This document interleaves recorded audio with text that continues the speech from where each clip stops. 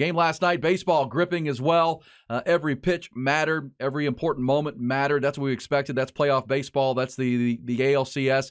The Rangers just executed flawlessly. I mean, it's hard to find a mistake the Rangers made last night. I mean, the pitchers didn't make any, didn't leave anything over the heart of the plate. I think there were a couple. We have the pitch box now, Rod. You can see where the location of the pitches are, and you can see a bad pitch. And I thought Alex Bregman took a couple that he should have, because Alex is almost too patient sometimes. But, man, the Rangers all night had the Astros swinging at their pitches, even like good pitches on the corners that you're not going to get great contact on. Jordan Montgomery and then the bullpen didn't make many mistakes at all. And then the Rangers took advantage of the Astros' big mistakes. The play that Jose Abreu probably should have made. It hit his glove. He normally makes that play, goes under his glove. Not only is it a hit for Evan Carter, he takes two, because Abreu slowed it down with his glove. And so he takes the second base, and that puts him in scoring position on the Jonah Heim hit, which, again, wasn't a hard hit, just through the right side, found a hole. And, Evan Carter scores because of that, taking advantage of a mistake. And then, one of the few mistakes Justin Verlander made was a bad pitch over the heart of the plate to Leody Taveras. He drilled it, home run. That's 2-0. And then, obviously, in the 8th inning, because remember, the Astros loaded the bases in the 4th inning, Rod, with the bottom of their order. They had 3 straight singles.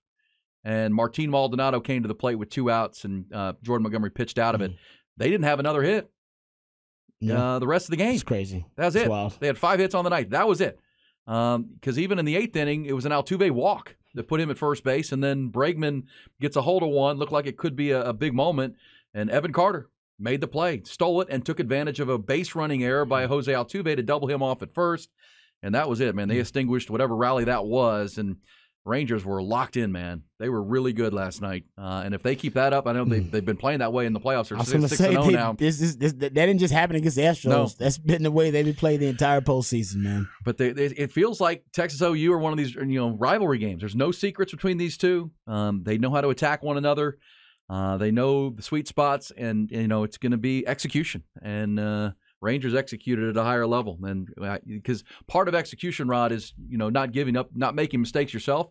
But then when your opponent does make even a small mistake, you take advantage of it. Pounce. Yep. And the Rangers did that to perfection last. It was a great baseball game. I know a lot of people don't like 2-0 pitchers duels, but man, it's just every pitch, pitch. Everything's matters. magnified. Yeah, everything's magnified. Everything's amplified. Yeah. And like you said, Astros didn't play a terrible game, but the Rangers played damn near a perfect one. They did. I mean, again, if you go back and watch the pitchers, they didn't make mistakes in the middle of the plate.